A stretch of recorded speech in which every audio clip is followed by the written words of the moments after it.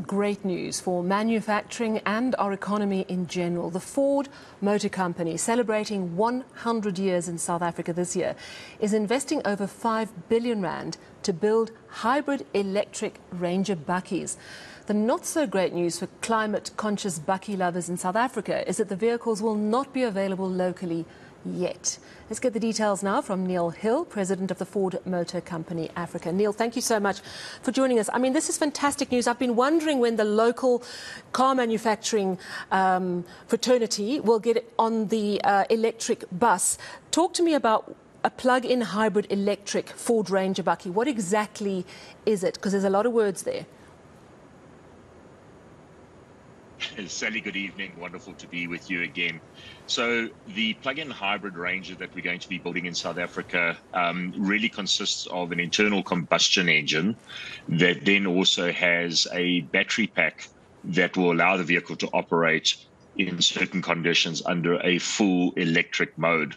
So the engine actually deactivates and the vehicle runs as it would with a full battery electric vehicle. So giving our customers the best of both worlds. A vehicle that still offers the performance and the drive that you're looking for on the open road, but in the city and in areas where you're looking for a clean energy vehicle, it operates like a traditional electric or full electric vehicle. Very exciting times. Absolutely. When will the first one roll off the assembly line? So, Sally, they are due to roll off the assembly line in the middle of next year. So that's something that we're very, very excited about. And, you did mention initially that they're not going to be available in South Africa. The intention is to satisfy our export markets, which naturally are going to go to Europe and to Australia and New Zealand. But we are working to be able to support demand in South Africa in time to come as well. Is it going to be wildly more expensive than your typical Ford Ranger bakkie? Is that what's the hold up in South Africa? I mean, talk to me about the costs. So, Sally, there is definitely a cost penalty that comes with moving into hybrid and plug-in hybrid and full electric space. So it won't be, dramatically more expensive than the range of vehicles that we're already selling in the Ranger lineup. So that is one of the things that we're looking very carefully about, is how to make it still affordable whilst offering customers the most important benefits. Typically in the past, we have seen cost penalties or premiums for a full battery electric vehicle versus a normal internal combustion engine in the range of 55 to 60%. We are seeing these costs starting to come down as scale increases and also the competitiveness increases as well. And we believe that this will continue over time. But the initial adoption rates are seeing some of those premiums that we were talking about. So I believe that there's a government policy, which is the plan is to try and incentivize alternative energy vehicles in South Africa. And I believe that is stuck somewhere. Where is it stuck? Why is it stuck? What is needed to get it unstuck? So, Sally, where it sits at the moment is in the hands of the DTIC and also with the Ministry of Finance. And it is really about taking the existing policy support that we have in the form of the SARM 2035 document and amending it to incorporate the inclusion of new energy vehicles. We've been engaging quite extensively as an industry and also as OEMs with both departments. And, we were hopeful that we would see something in the midterm budget speech, coming out that happened on the 1st of November. But the indications in that speech actually indicated that we'd see something in the February budget speech next year. So we really are hopeful that we will get this clarity and it will unlock the opportunities for the South African automotive industry to continue producing vehicles for export and also for local consumption, and really supporting the very important manufacturing industry that we have in South Africa. So why is it stuck? Is it a money question? Is it because our fiscus is so constrained? Money is going to take a bit of money perhaps to get this, to roll out this incentive scheme? Sadly, it is a fiscus challenge, and that's something that we've been very transparent in our engagements with both departments, and it is about balancing the books and making sure that we don't add an additional burden to the South African economy and to the South African fiscus. And it is about restructuring the policy. So that's really where we focused, is in terms of how to balance these books and to find a win-win situation between the public and the private sector.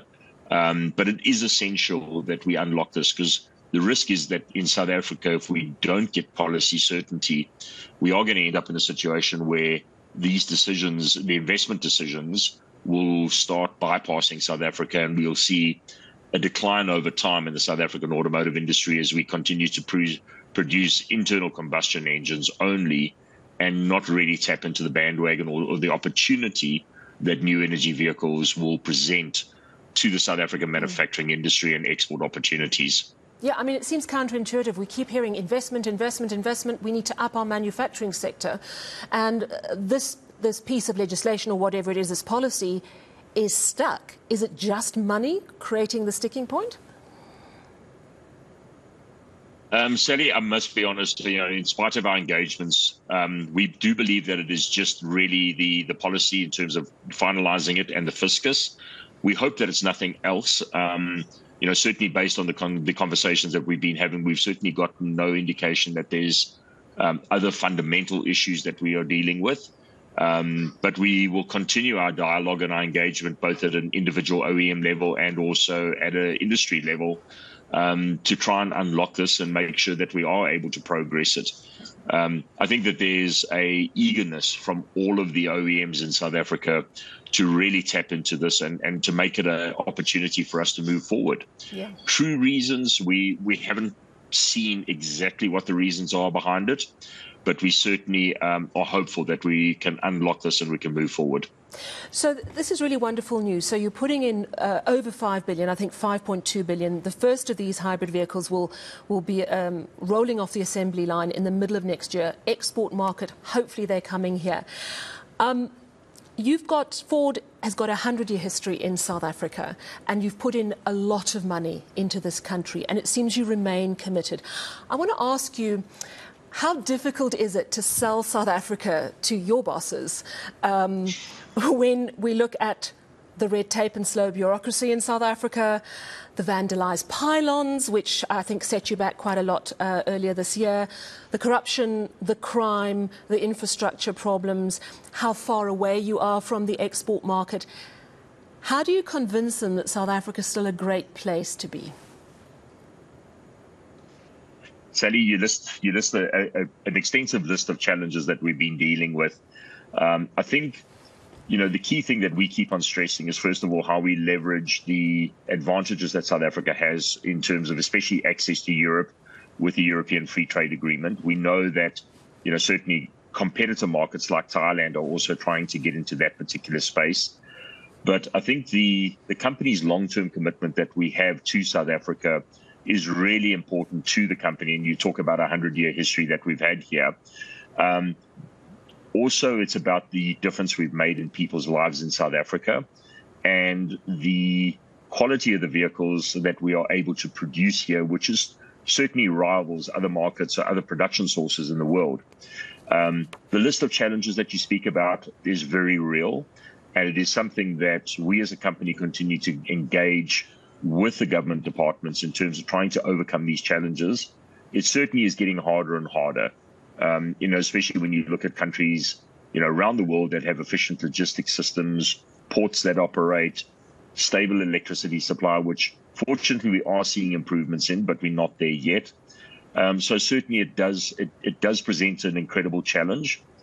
But I think the reputation and the longevity of our history in South Africa has continued to make this a destination for investment that Ford Motor Company continues to believe in. And we continue to fly the flag as high as we can consistently. Well, thank you for that, and don't stop. Even though it's a harder and harder sell, there's clearly a really good relationship, and we do appreciate it. Some really great news. Neale Hill, president of the Ford Motor Company for Africa. Now, still to